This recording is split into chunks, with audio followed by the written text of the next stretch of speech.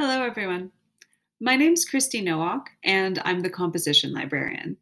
And in this video, what I'm going to be talking about is developing a topic and searching the databases. And the reason those two ideas are together is because it's a really good idea when you're starting to think about what you might want to research, to think about how you're going to search it and what types of information you're going to find and want to find. And so just some common things that I see, and this is a screenshot from the database, and I'll explain it a little bit if it's hard to see. I often see students start with a really big idea like climate change, which is a great thing to research. But if you just have that idea of climate change, you can see I highlighted it. That has over 200,000 results. And if I look through those results, they'd kind of all be about different things, different aspects of climate change. And another thing I see really frequently, this is an example search about climate change and how it impacts health in northern Colorado. Here there are two results, and they're not really relevant. These results just came up because someone from the University of Northern Colorado was working on the project. So this is an example of a search that's really too narrow. And so this is a good idea to think about when you're starting to put together your search is like, how specific do you want to be? What kinds of things are you going to be looking for? That sort of thing. So in general, good topics and searches include 2 to 3 specific, precise concepts. So if I was looking for climate change, I might want to look at how that impacts elderly populations. I might want to look at, how that relates to the economy, or how it impacts health. There are lots of different directions I could go in. In general, good searches don't use a lot of ambiguous or vague language. Oftentimes this is like benefits, pros, cons, effects.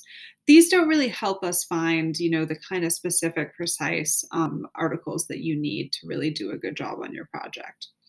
And related to that, you want to avoid biased or evaluative language. And I think this one is really important because I know in a lot of composition classes, you're going to be putting together an argument. But if you put together your search so that you only get one side of the argument, you're not going to get those sources you need that present a balanced perspective. So an example of biased language is, if you just look for benefits, or if you do a search about GMOs and health and you just use negative terms like cancer, that's going to bias your results in your search, and it's going to be hard to sort of get that balanced perspective. So in terms of an example, this is my example topic, and what I'm going to show you is how I can break this down into terms that I can use to effectively search the databases. So my example topic is how can we effectively address the women's health issues caused by climate change? The specific, precise ideas in that are women's health and climate change. I don't need to worry about effectively address issues. Those are all kind of vague, like I was talking about earlier. So these are the concepts that I'm going to want to focus on in my search.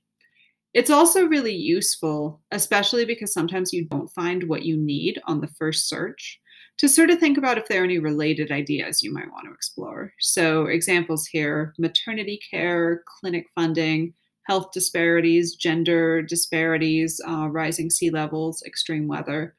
These are some potential things that I can look at, especially if I don't find what I'm looking for right on my first search. So that's an example of thinking about your topic and breaking it down into keywords. Now I'm going to go ahead and exit out of this and pull up the library's website. This is lib.colostate.edu. It's a really important website to know because it's basically the portal to all of the research resources that you have access to as a CSU student. So all of our databases, all of the cool things you can access online, you can access this website from anywhere. Just as I'll show you in a second, when you try to access some of those resources, if you're off campus, it'll ask you to sign in. So keep track of this website, bookmark it, find a way to get back to it because you're going to be using it a lot. So for this assignment, I'm going to go ahead and go into the A to Z database list. And this is the complete list of all of the databases you have access to as a CSU student.